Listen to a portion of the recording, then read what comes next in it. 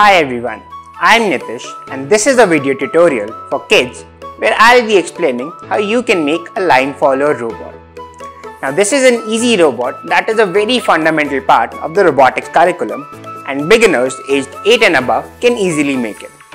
So if you are a beginner and have never made a robot before, not to worry, this is a great choice for your very first robot. So without further ado, let's get right into it and see how to make it and how it works. I'll be using Avishkaar's Robotics Advanced Kit to make this line follower robot. So these are the parts I'll be using: a metal chassis, a few other metal parts, a caster wheel, 2 IR sensors, 2 motors, axle shafts, 2 wheels, some connecting cables, nuts and bolts, and a programmable brain. First, let's start by building the structure of the robot. The Robotics Advanced Kit comes with this chassis, which makes building the structure really easy. I'll be connecting 2 motors on the rear first. Ensure you connect the motors using 2 bolts and not just one. This is a very fundamental rule of robotics that parts need to be connected at least 2 points to ensure a firm joint. I keep seeing all beginner roboticists make this mistake of not using at least 2 bolts while connecting 2 parts, and as a result, their designs are unstable and wobbly. So always remember this note. Then let's insert axle shafts in both the motors and lock it with axle locks on both sides so the axle doesn't come out. Now I'm going to put a filler on both the axles and insert the wheels. The filler is a very important piece here. It provides enough clearance to the wheel from the chassis and ensures it moves freely. Finally, let's lock it with another axle lock, which will ensure the wheel doesn't come out. Now let's connect the caster wheel in the front with the help of these 2.5-inch U-beams. Again, ensure that you use 2 bolts to do the same to ensure a firm joint. Let's connect the IR sensors in the front now. And lastly, let's connect the brain on top and connect the motors and sensors to the brain. I'll be connecting the left motor to M1 port, the right motor to M2 port, the left sensor to S1 port and the right sensor to S2 port. So now the structure of our robot is ready and we can get to coding it. Before we get to coding the bot, let's understand what infrared waves are, the working of an IR sensor, and the algorithm for our robot. Infrared waves are electromagnetic radiation with wavelength longer than that of visible light. Hence, it is not visible to the human eye. Infrared waves require very low energy to be created, and because of their long wavelength, they don't get distorted easily over a long distance. Because of these 2 benefits, they are used by IR sensors to detect objects and obstacles. An IR sensor is a sensor that is capable of detecting infrared rays.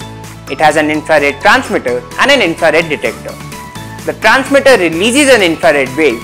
When that wave hits an object, it bounces back and is detected by the detector. And that is how an IR sensor is able to detect obstacles in front of it. The IR sensor returns a high state, which means value greater than 350 when it detects an object, and it returns a low state, which means a value of 0 or close to 0 when no object is in front of it. Now the reason an IR sensor can be used to make a black line follower is because the color black absorbs most of IR waves. So when a black object is in front of IR sensor, it interprets it as a vacuum, and this property can be used in our algorithm to make the robot follow a black line. And finally, this is what our algorithm will look like. When both IR sensors are on the white surface, the bot should move forward. When the right sensor detects black line, then the bot should move towards the right. Similarly, when the left sensor detects black, then the bot should move towards the left. And finally, if both sensors detect black, that means we've reached the end of the black line, then the bot should stop. Now enough with the theory. Let's get right down to it and code our robot. To code, we need to open www.avishkaar.cc and click on the sign in button and create an account. Once logged in, you'll see an AMS button on the top right. Select AMS AI here, which is Avishkaar's latest AMS version with AI capabilities. Select the code with Avishkaar hardware option here because we are trying to program the motors and sensors. AMS is a block-based coding platform for kids which makes coding really easy, fun and intuitive. Let's begin by adding the My Program block. This is the main block in your code. Without this, the code will not work at all. Then let's insert this infinite loop which will ensure the code always keeps running, else fundamentally the program will run once and then stop. Inside this, let's put an if-else block. We need to modify this if-else block and stack 3 more else-if blocks under the if block for 4 different scenarios. Now let's begin by programming the robot to move straight if both the sensors are on the Y. Let's put an AND block inside the if statement. This will help us check for 2 conditions. Now let's put a comparison block to check the value of the IR sensor.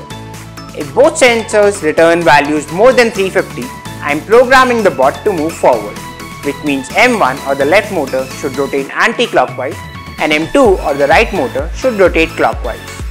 Now let's program it to move right when the right sensor detects a black line.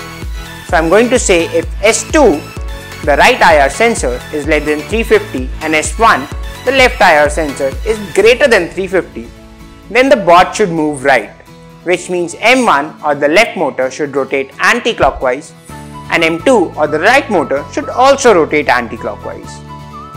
Now let's program it to move left when the left sensor detects a black line. So I'm going to say if S2, the right sensor, is greater than 350 and S1, the left IR sensor, is less than 350, then the bot should move left, which means M1 or the left motor should rotate clockwise and M2 or the right motor should also rotate clockwise. And finally, when both sensors return values less than 350, I am programming the bot to stop. One note. Different IR sensors return different values when they detect a black line. In case your codes are not detecting the line with this value of 350, try increasing or decreasing this value of 350 to 300 or to 400 or even less or more, and that should solve the problem. That's it. Our code is now ready. Let's give it a name, save it, compile it and burn it. To burn, first you need to turn on the brain on your robot and also ensure you turn on the Bluetooth on your laptop. Now let's pair our laptops to the brain over Bluetooth and burn the code. Now let's go ahead and try it.